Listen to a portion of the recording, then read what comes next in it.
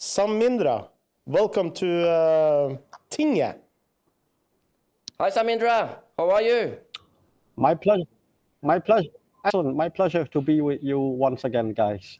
Yeah, it's almost 4 weeks since we talked last time, and that was just after the now very famous press conference of FIFA President Gianni Infantino.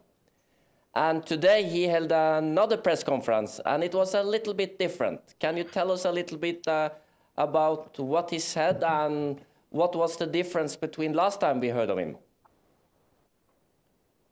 Yeah, I think definitely it was much more low-key today. That was also the expectation after his rather bizarre and historic speech / press conference on the eve of the tournament.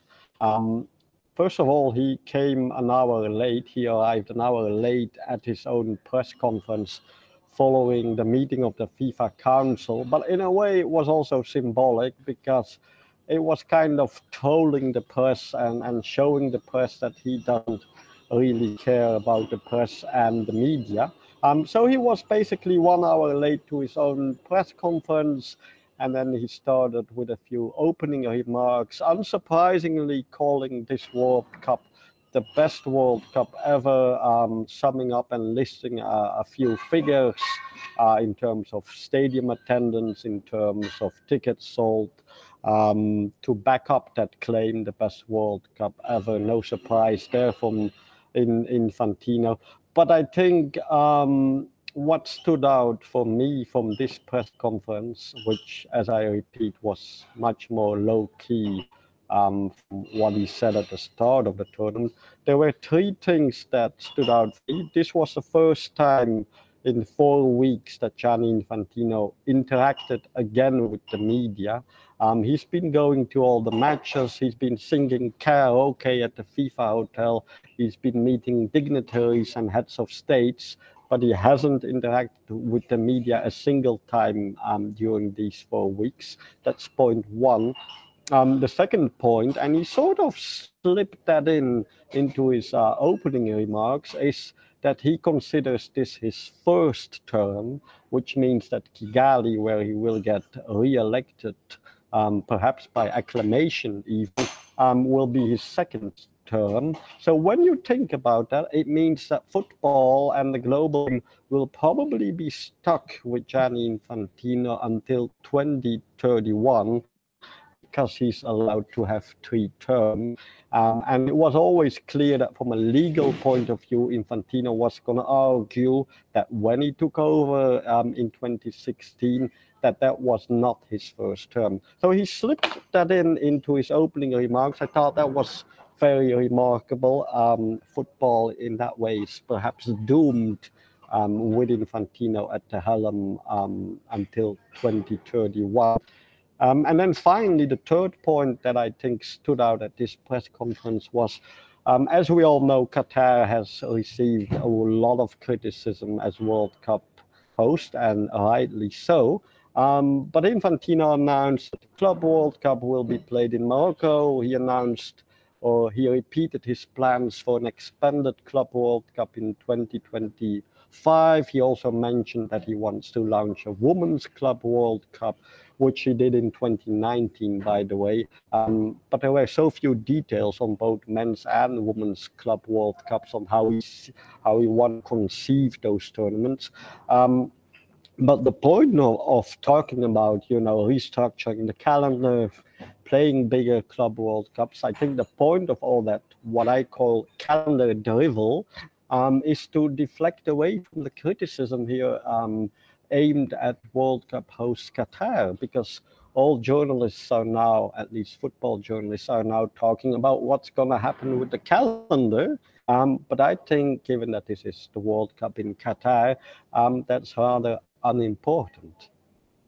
Okay. You have been there now for almost 4 weeks, maybe more than 4 weeks, and you have covered all aspects of this World Cup. What do you remember most, if you would sum up? Yeah, that's one hell of a question, Andreas. It has been very intense in terms of covering the tournament as a journalist, though it's very small.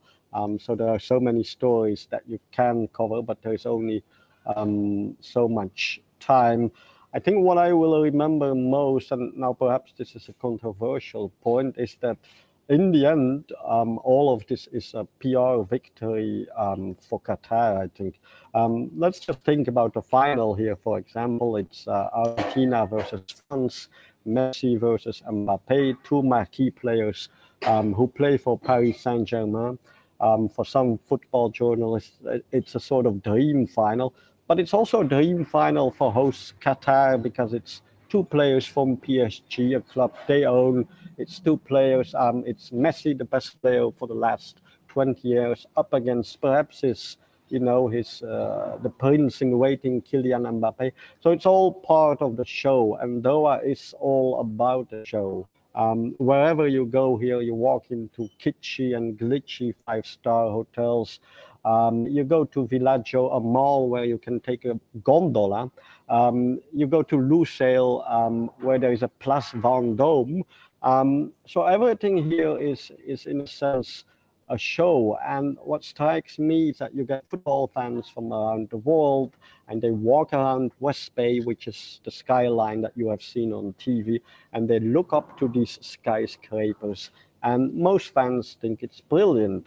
And those skyscrapers are in a way a symbol of Qatar's riches. And it's I suppose it's human for a lot of people to be attracted by all that wealth and all those riches.